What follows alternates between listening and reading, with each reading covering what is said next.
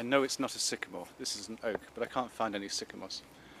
There's a scene in As You Like It, which is set in the Forest of Arden, in which our hero, Orlando, pins awful sonnets to trees so that his beloved can find them.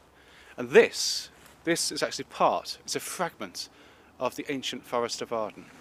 One of the ways you can shape slow poems from the natural world is to take the natural shapes of things, like the natural numbers, the Fibonacci numbers, and make poems in those shapes.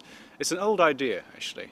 It goes back to Persia in the 13th century, and also to Guillaume Apollinaire, the French writer, who created these things called calligrams. Poems that were in the shape of horses about horses. Poems that rained across the page, called Il pleut.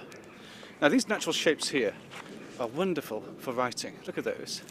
And look at that. You can shape a poem about an oak leaf in that space alone, using that as a formal restriction.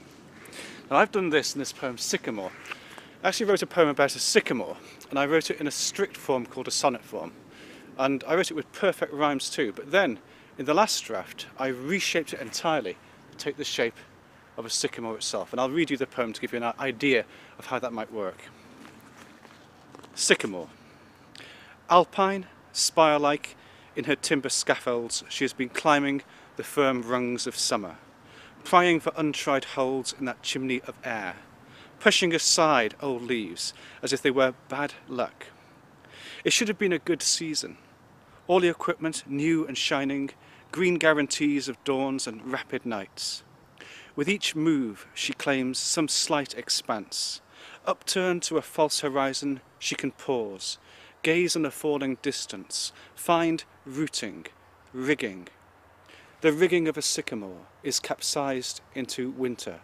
Her limbs stiffen, then her used dressings fall where they will, handheld, palm up, skeletal. Hearing the red avalanche without climbing this far, those splashed scarlet leaves, she standing clear.